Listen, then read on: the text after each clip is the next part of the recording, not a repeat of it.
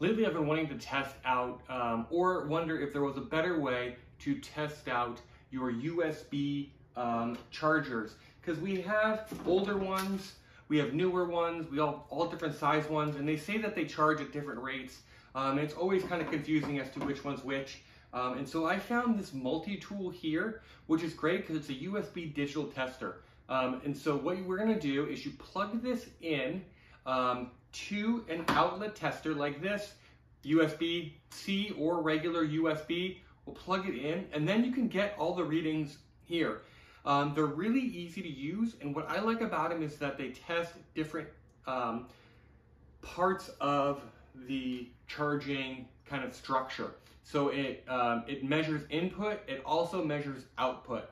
You can use this you know, just as a middle ground to charge. One of the kind of hacks that I like about this one too is that I can take a USB charger, plug this in, and then take a USB-C cord and charge out of that. So now I'm charging a USB-C out of a USB, and then, you know, it kind of cuts down on cords, but also too, it's a way to kind of test out your input to output ratio, making sure that you're grabbing the right connectors and things like that. Really easy, really great. It does come in a really cool little like plastic box, make sure. I'm gonna grab that and show you guys the packaging. I think the packaging is really nice, making sure that your tool here stays nice and protected.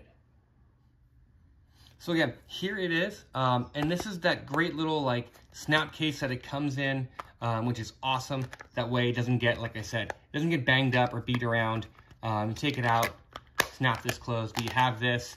It does come with adapters here for micro USBs, which is great. Just another way to charge or to manage and monitor your charging capabilities. So now let's start with a USB-C. We're gonna go ahead and plug this in. So we've gone ahead and plugged this in, and now here you can see that we've got about 5.1 volts, 5.2 volts almost coming out of that.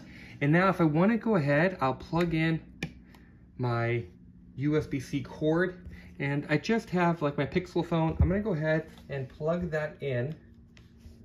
And as you can see in the top corner of my phone now, my phone is charging, which is great.